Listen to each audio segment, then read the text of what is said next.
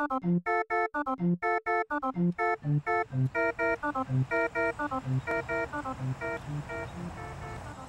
what a splendid good day. Indeed.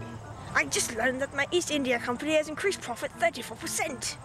What jolly good news! We should have a toast.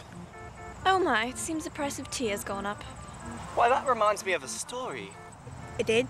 Yes, indeed, good sir. Have any of you ever heard the tale of Balthazar the Elephant? I haven't the foggiest about it. Well, it all started 4 million years ago. Balthazar the mystical elephant was a lovable old chap who just happened to be an elephant. He wandered the cosmos, probing reality with his prehensile nose, searching for gold, searching for adventure.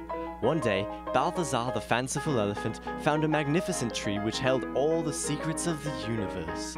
But there was a ferocious roar and Balthazar ran. The tree was guarded by a monstrous demon scorpion, and so the chase began. Jolly good story.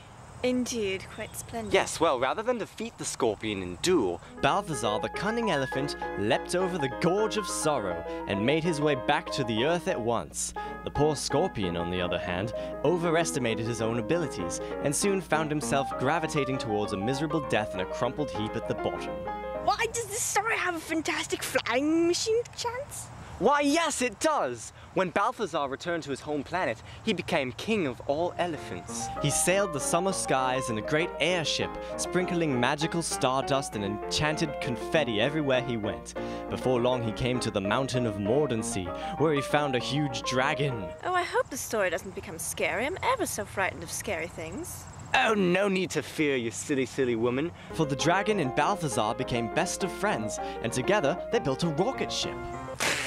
I love rocket ships!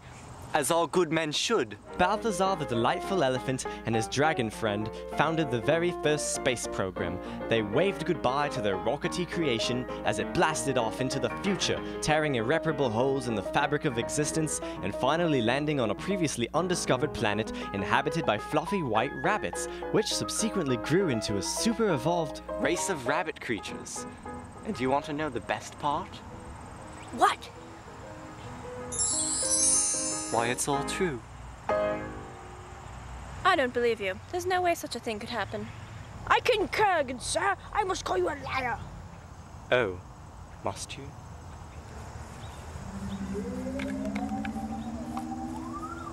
That's right, Neil. And look, I brought everyone candy bars.